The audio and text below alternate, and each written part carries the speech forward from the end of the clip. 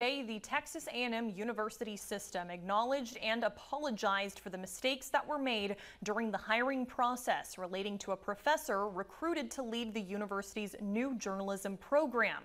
Today, Kathleen McElroy and Texas A&M released a joint statement on the issue and announced that a $1 million settlement was made. News 3's Donnie Tuggle has been digging through the report the university released to us and joins us live in the News Center. Donnie? Katie, the report, which includes hundreds of emails and text messages, outlined what was going on behind the scenes during the recruitment of Dr. Kathleen McElroy. Despite previous statements, those same emails show that former A&M President Kathy Banks was aware of contract changes for McElroy, and there were concerns expressed throughout the system about race, politics, and other issues. In a review released Thursday, the Texas A&M Office of General Counsel detailed the chain of events that contributed to the failed attempt to hire Dr. Kathleen McElroy as a member of the faculty and director of the new journalism program. Among them, the report outlines a failure to follow established policies and procedures that govern faculty hiring. Included in the review were text messages indicating system officials commented on McElroy's race during the hiring process, but the report insists the comments were based on a subjective belief that certain outside parties critical of the hiring might have been motivated by race. They say no Texas A&M officials indicated that race was a factor in the hiring decisions. We also confirmed that politics was a concern for the university and that the former president was aware of the multiple changes to McElroy's contract, despite claiming she was unaware that the contract offers were watered down. We're in a situation where we have an offer that was released without the proper approvals.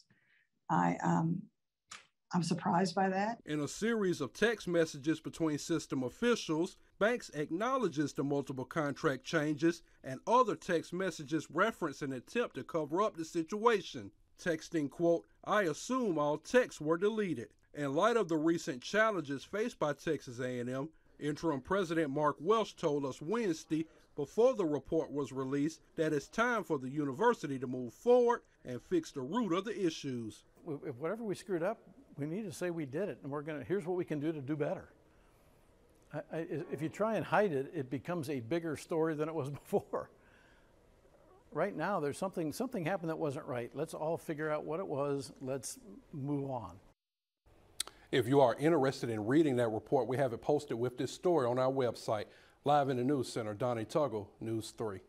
Donnie, thank you. Today, the university also released the results of its investigation into comments made by Dr. Joy Alonzo. Back in March, the professor was temporarily suspended following reports of comments she made concerning Lieutenant Governor Dan Patrick. The report shows System Chancellor John Sharp got a call from the Lieutenant Governor about the comments. The university's review found there was no evidence that Alonzo made unprofessional or inappropriate comments about the Lieutenant Governor.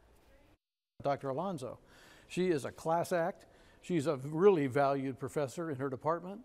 She handled all of this with incredible grace. The Texas A&M Faculty Senate is also investigating what happened in the situations involving McElroy and Alonzo.